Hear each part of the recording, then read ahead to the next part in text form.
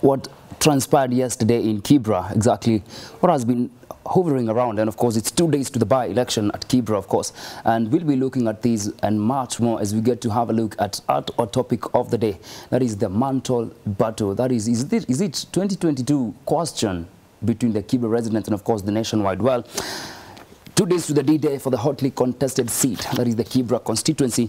The Jubilee, ODM and ANC party leaders have been traversing the constituency in the bid to woo voters to vote for their respective candidates ahead of the 7th of November by-election.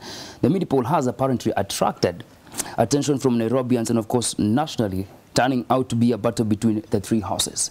The big question is this a question of the mantle battle?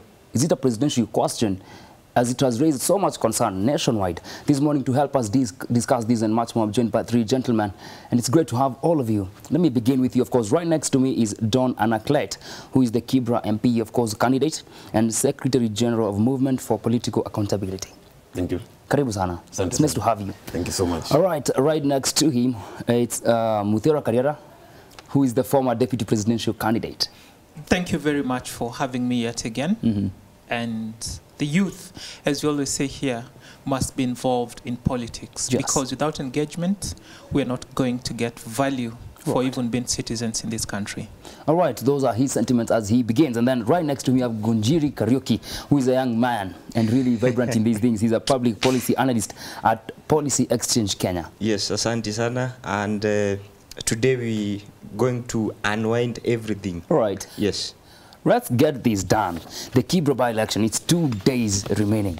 And we have seen so much that has been happening. IEBC is there, the candidates are there, the 24 of them, and also we have the residents. Are we, or rather is the constituency ready for this by-election? Let me begin with you, Ngojiri. Yes, of course, it is all system go for Kibra by-election, and as you have seen, just yesterday, political parties were capitalizing on the time that is remaining to make sure that they are able to maybe twist the undecided voters. But of course, you look at the Kibra campaigns and the rush and the energy that has been invested in that constituency, then you see the bigger picture of what we call, number one, the agon of political satire, two, the political reality in the Kenyan politics and the political party politics, whereby we say that political parties act as the main sieve that is able to present candidates that the people of Kenya can be able now to choose from. Then we have an opportunity as Kenyans now to be able to gauge what the 2022 elections will be like. Right. And for me, this is an acute angle for the whole other reflex of 2022. So it's for you, it's a reflection of what? Or rather, let's call it a dress rehearsal? Of course it is, because as you can see, both the Jubilee Party and the ODM Party, which are the main horses in this race, have invested so much time, resources, and you'll even see even the deputy party leader of Jubilee and the party leader of ODM exchanging words in political rallies. So that one tells you. Ngujuru, let's make something clear. Yes. You said the political leaders of both parties. Yes. Uhuru has not been seen on the ground. I said the deputy party leader, who of course has naturally inherited the political functions of the party, because of course President Uhuru Kenyatta is in his final term. So naturally, it is open for the deputy party leader of Jubilee to inherit that political capital. And so you'll expect that anything political, because he's the guy who will navigate the party towards 2022, and everything the party does docks at the doorstep. We will be discussing that about Ruto in 2022. We'll be having a look at that later on, because it's still a question of debate. Whether because Jubilee, we are not so sure that it's still standing strong. Okay. We'll be coming back. But before I even come to Muthora, Don and Aklite. Yes. Are we ready for this? Are you guys ready? Yeah, sure. I think we've got enough time to traverse the constituency. And going by the timeline left, the truth is there is no one who is ever ready for an election, just like in any contest. The time is always short. But trust me, everything is ready. Yeah. So from the constituent, from the IEBC, you feel they are ready for all this? the stakeholders. Yeah, sure. You're ready for this? Yeah, all right, Mutiara, what do you think? Well, first allow me to congratulate my brother here. He's running for Kibra, Member of Parliament, and it takes a lot of courage, preparation, and even acumen to even believe that you can represent the people, especially from a constituency as vibrant as Kibra. So, Anaclet, yes, congratulations for the bold move, and I wish you all the best. Thank you so much. Now, something else I need to say is the ground, vitally different. It's not what we have always assumed. You may realize from the eloquence and fluency of my brother here that Kenya is not what it was a couple of years ago. People are aware, people are engaged, and they are not ready to be taken for granted. So when people talk about a bedroom and they are addressing a crowd in which most probably nobody has a bedroom, you must ask yourself, is that message meant for the crowd or for the constituents? The politics we see being played in Kibra today is not about Kibra. Perhaps the only people who are thinking about Kibra are the contestants. But then you look at the 4 governors who were paraded yesterday, or you look at the other 30 politicians from Jubilee who are behind the other candidates. None of them is thinking about Kibra. That I can tell you. All right, they have been talking about water, especially Dr. Ruto. He mentioned yesterday that they have several projects like water projects and such kind of stuff. Why then say they are not of interest for the residents? Because if you look at it critically, water has been a problem for Kibra since independence. Which now the former premier said that he solved. Now you see, talk is cheap. But let's face the reality. And the reality is, for instance, you look at the Jubilee Brigade, they're talking about things they have done. But like I said, on the ground, things are really different. When they talk about sanitation, whose responsibility is it? Who should be delivering on the water that they are mentioning? We have regulators, we have the county government. Where does an MP come in this whole picture? It's in legislation. Have you heard them say how they are going to support the candidate to make sure that such legislation is enacted? That's the conversation that people need to have. But they're not throwing goodies which we know will not be delivered, because if anything, they're not even giving timelines and specific places where these will be delivered. All right, let me come to you, because you're on the ground, you have been with the residents, and you are really working on it. Raila Odinga comes out and says, I was the Prime Minister and I did this and this and this. Dr. Ruto comes and says, now I'm the I am the Deputy President, but once you elect Mariga, this is what we'll do. What is all this about? Thank you so much. In fact, I'm very pleased that you've asked that question, because that is a very fundamental question on the ground. Not just on the ground, actually. We are narrowing it down maybe to Kibra, but it's the general question in the country.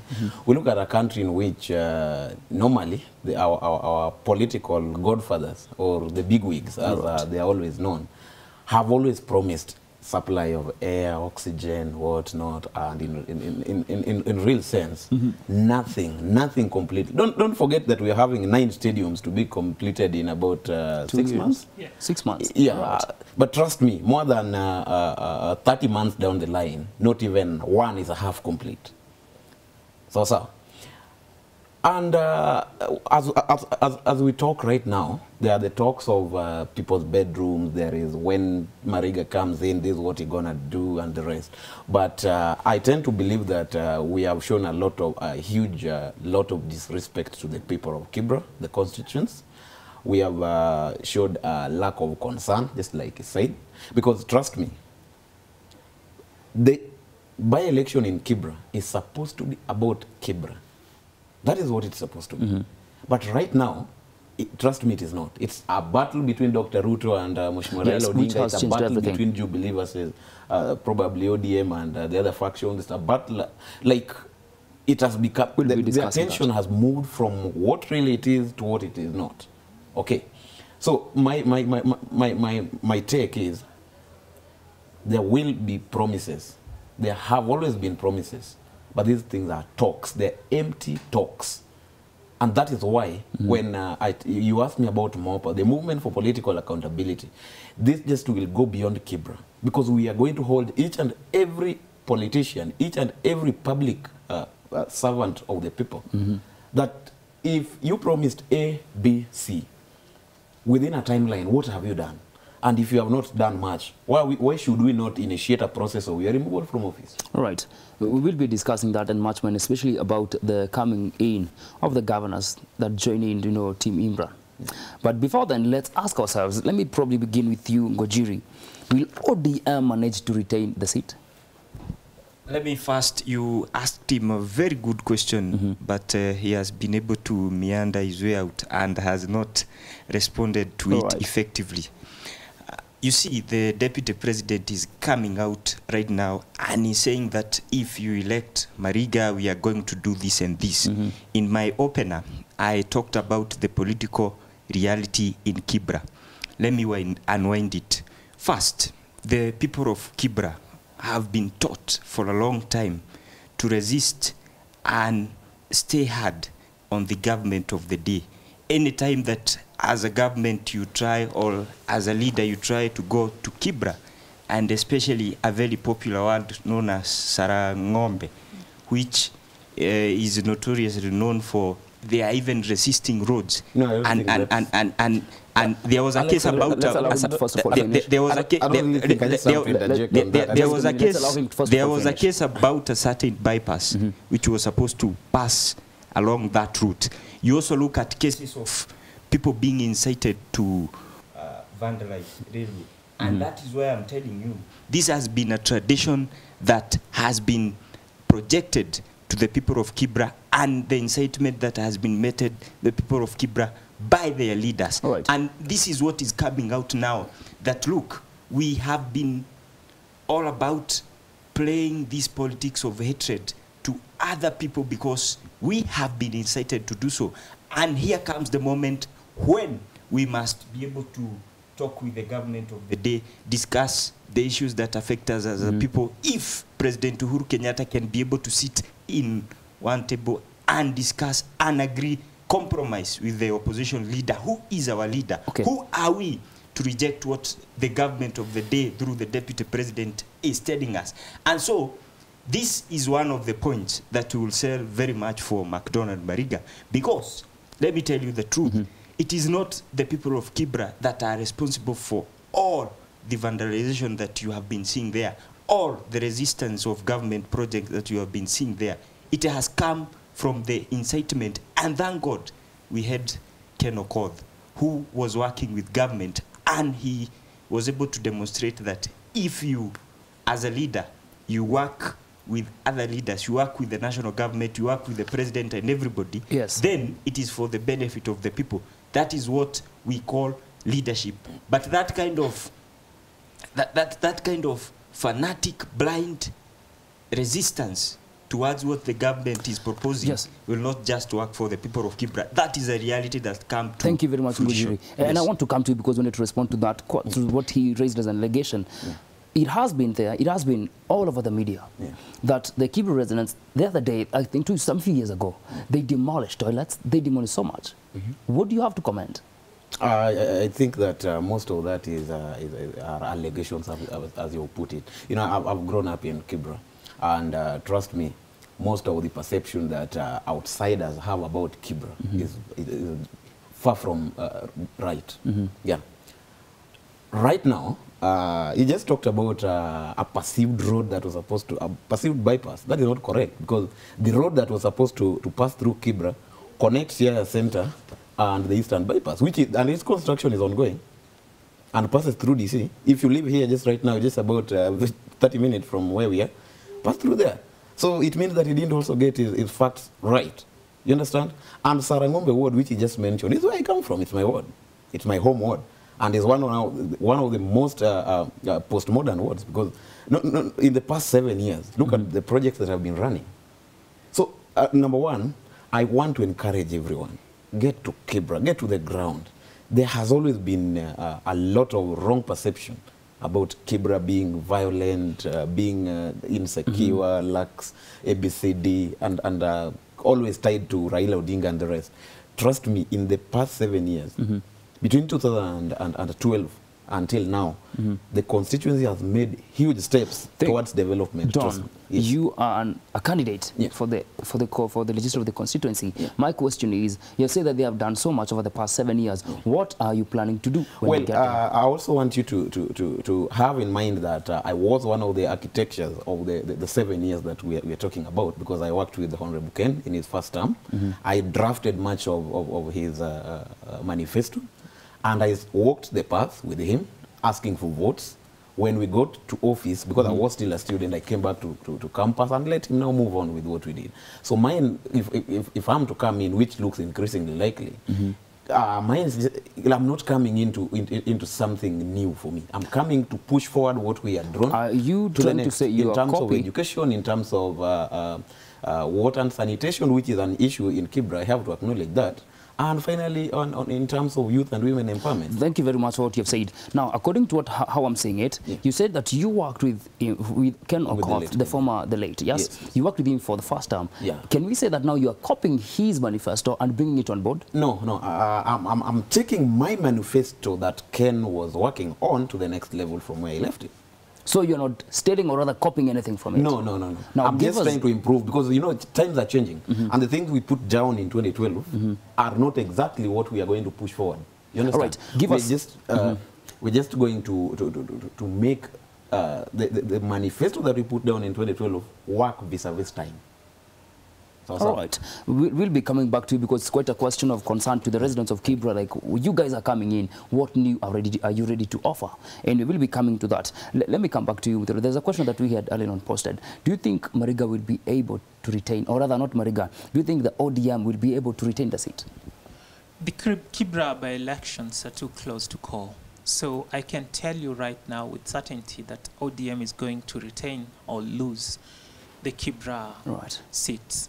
What we can do at this moment is interrogate what the candidates are offering. Let us forget about the national politics that's been forced on the Kibra people. Muthiora, are we as Kenyans, do we really care about manifesto as Kenyans? We don't, although we should. We're supposed to, but there's a big difference. Today, we know it's very easy for any cow or goat with money to get into office, as long as you're willing to dish it out to the people. That is something that we need to cure. If we allow for this malady to continue, the quality of representation of the people is going to keep declining. And that's how we're going to miss out on opportunities to make Kenya great. Right.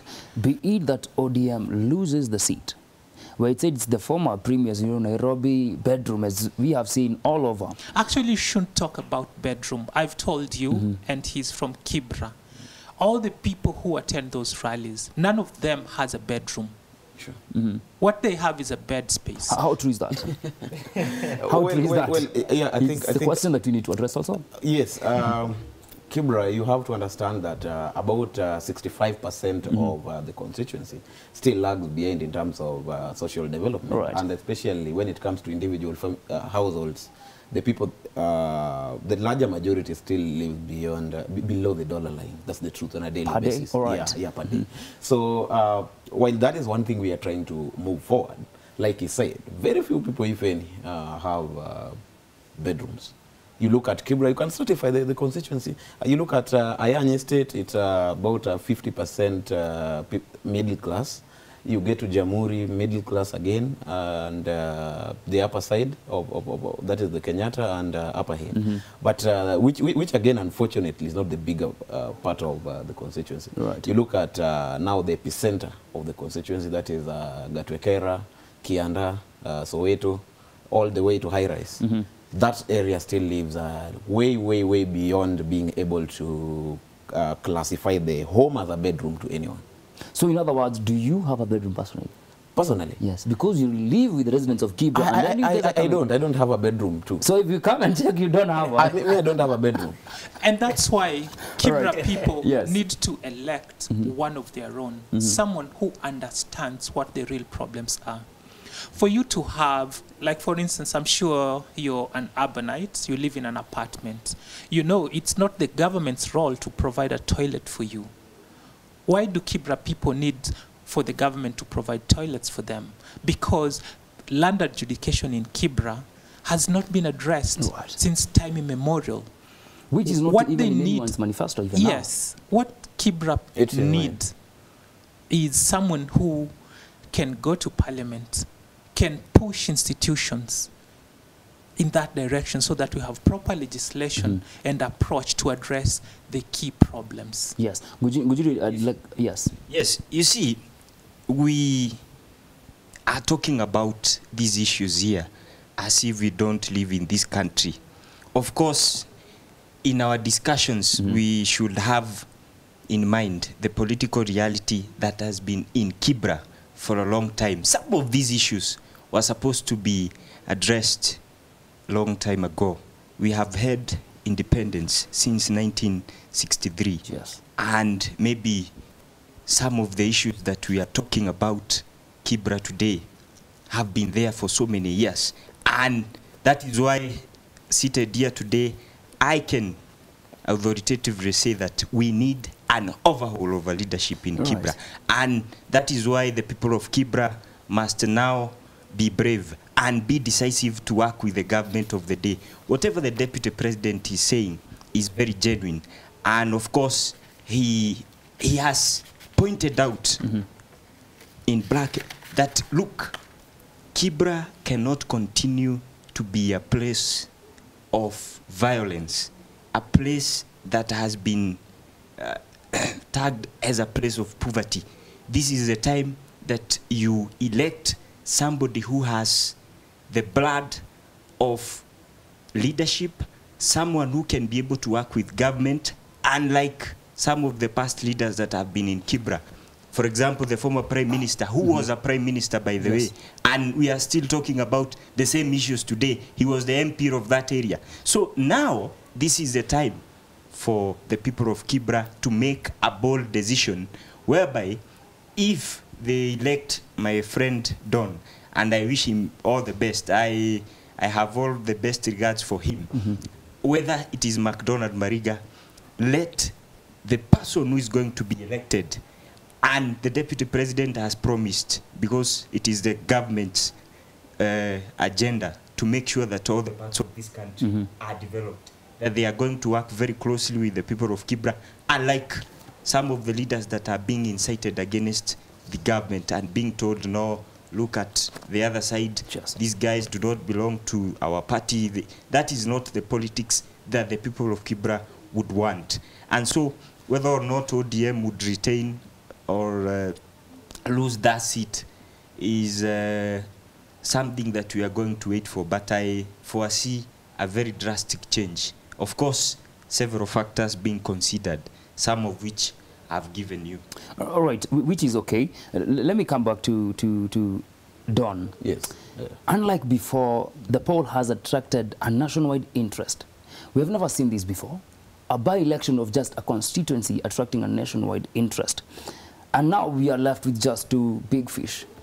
So I can call them. We have Dr. Ruto, who is in Jubilee, as we can say. And of course, we have the opposition leader. So I can say opposition leader, as it is now even with the handshake. Where do we stand in terms of Kibra and the nation? Thank you so much. I think that to begin with, Kibra has attracted a lot of interest, not just within the confines of the nation. We've seen a lot of other stakeholders away from the country that are really looking in. This points to one thing, to two things I mean. Number one, this points to the fact that our democracy is now very mature. You understand? All right. Because the perception that Kibra was an ODM zone has quickly changed and has really, it's no longer the old thing. If it were, you wouldn't be seeing the tension we're having down there. Another perspective into which the reasoning being, there has always been a perception that Kibra is a place of violence, it's a place of less or no development, it's a place where you cannot push any positive agenda. But as we talk right now, And as anything can predict the same, over the past 7 years until today, a lot has moved forward with regards to Kibra. And every other Kenyan really want to know that the groundwork that has been laid in Kibra, who is taking the mantle to move it next, and whoever is coming in, okay, how best can he, because the shoes that have been left by Honorable Ken Okoth the late is bigger than the hot air of Dr. Ruto, nor the promises of Honorable Raila Odinga. That's the truth. Right. And I want to come to you, Muthiora. We are now left with the mantle battle, the question of 2022. It's like now we are not focusing on the Kibra by-election. Now we are looking at 2022 in relation to these two big fish. What's your take on this? Well, you're right when you say that, and it's really wrong for us to take that kind of an approach, because at the end of the day, we're trying to replace Ken Okoth, the late, the former MP for Kibra. That's what's happening in Kibra right now. Now, there are things we cannot ignore, and that is when young people voice their support for some people, and I would say in this case, the Jubilee government. This is a government that gave very lofty promises to Kenyans. They went out there and borrowed a lot of money, actually more than tripled our national debt. And yet most of the promises they made to Kenyans remain unkept to date. I cannot fault them for the development that we see in Kibra. They've done that. Let's give credit where it's due. A lot of credit, of course, goes to the former MP, because he was able to work with the government and embrace the government so they would bring development to Kibra. But then the direct promises being made to the Kibra people by Jubilee, we should take those with a pinch of salt, because in Kibra, the only official space I know is Woodley Stadium, where if they really meant well, the over 1 million people who live in Kibra deserve a stadium. The Jubilee government should have promised to deliver a stadium there. All right. Muthiora, because for the interest of time, there's a question I'd like us to tackle, and probably can begin with Ngojiri. We have seen several governors, among them Charity Ngilu, you know, and we have seen them join the ODM League. Is it, are we really not now caring about the handshake, or we are rather focusing on 2022?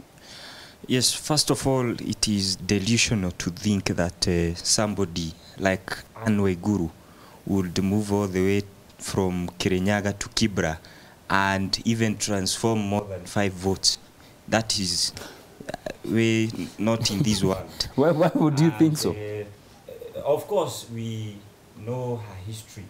And we also question the integrity of some of these leaders, like the Right Honorable Raila Odinga, somebody who will be the first to accuse Anne Waiguru of massive corruption, and yet, right now, is asking for help from her. I'm not able to get that consistency from Raila Odinga.